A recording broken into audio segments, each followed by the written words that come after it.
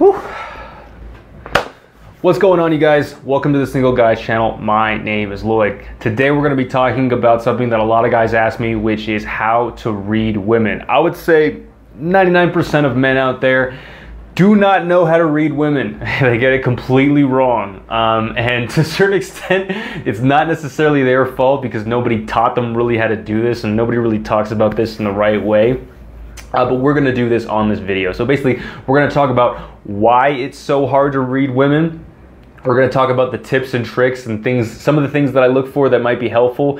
But really, we're gonna talk about what's the fundamental concept to know if a girl is interested in you. Because really, at the end of the day, when it comes to this, that's what we're trying to figure out when it comes to reading women. Is this girl actually interested in me? Okay, and there's a way to figure this out. You might not be able to read every single little thing that the woman's doing, but you can definitely figure that out, and that's what we're gonna cover in this video, so stay tuned, okay? Before I get into this, you guys, if you are looking to learn how to do this, I have an 8-week program that I'm coming out with that's more affordable than my one-on-one program, and I am looking for guys that are ready to start right now. We're gonna learn exactly how to read women, how to have that man-to-woman connection, be able to get over approach anxiety, all of that stuff. So if you're interested in that 8-week program, shoot me an email with the words team, okay?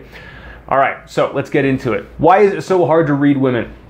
Women are biologically and subconsciously more deceptive than men are, okay? Well, and I don't mean that they lie more with their words. What I mean is that they don't like people being able to read their intentions. They don't like it when a guy knows for sure if they're actually interested in them. And because women are the weaker sex, if men could read them perfectly, it would put them in kind of a dangerous situation. So if a guy knew that a girl kind of liked her for sure, you know, he might be able to take advantage of that because he is bigger, he is stronger. So women use their deception as a weapon, as a tool to give themselves more power. Now, how does this look like in the real world? So what this means is that even if, you know, a lot of people say that men just can't read women. Well, the truth is that women can't read women either. There's a lot of evidence to back this up. For instance, there was a study that was done where they showed two people talking, a man and a woman. So they showed the man and the woman talking, and they asked respondents, both men and female, male and female, to watch the video and say how interested the other person was into, how interested the other person was into the other person. So the men responded that the guy looked like he was pretty interested in the girl. And the woman responded as well that the guy looked like he was pretty interested in the girl. And usually their answers matched up with what the guy said. Now, when they asked them about the woman, the guys said that the woman looked pretty interested in the guy too. But their answers actually didn't match up with the answers that the woman in the video gave. Usually the woman said she was less interested than what the guy said. Now, I don't think that just because the woman says she's less interested that that's an accurate assessment. If women are naturally deceptive, then, you know, she might be being deceptive with what she's saying too, okay? But the point is that the answers didn't match up, okay? Now they asked the women the same question too, and the women got it wrong just as much as the men did. That means that women are deceptive not just towards men, but towards other women as well too. So women in general are pretty tough to read, okay? So knowing this, how can we read women better? Okay, well, one of the things that I tell you guys, and they did studies on this too, the men who assumed that the women were more attracted to them than they actually were did better. So first of all, always assume the attraction.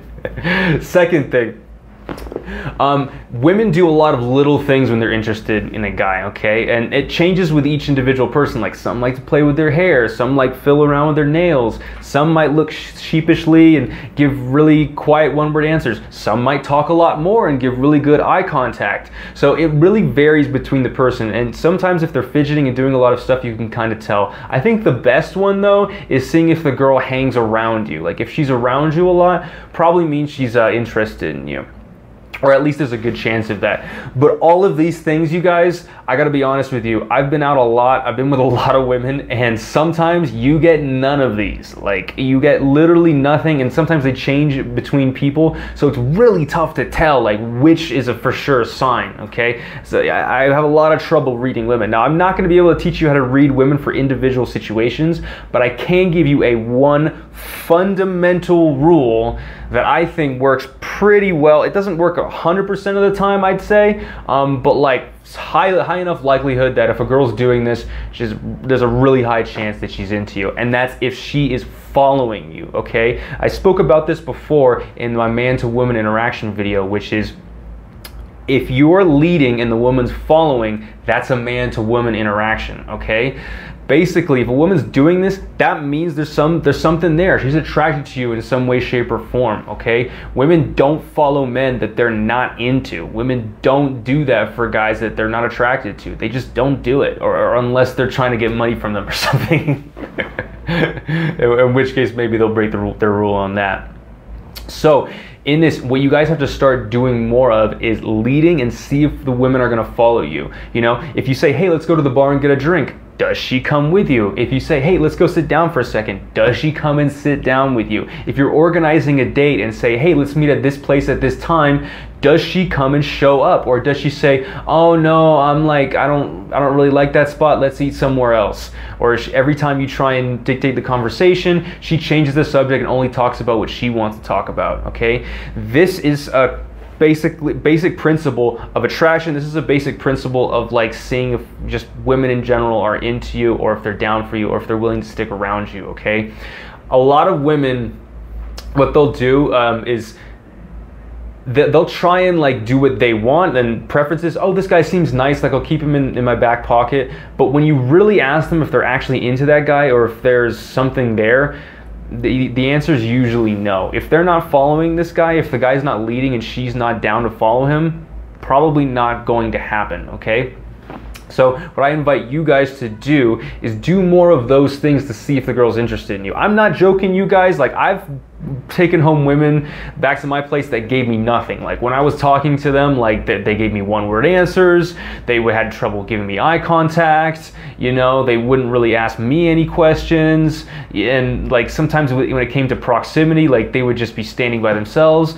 But dude, when I asked them to come to the bar and get a drink with me, they came. When I led them to someplace else, they followed. Like, they were down to follow my lead. And because of that, we ended up hooking up and having a great time and, you know, maybe started a relationship or something like that, okay?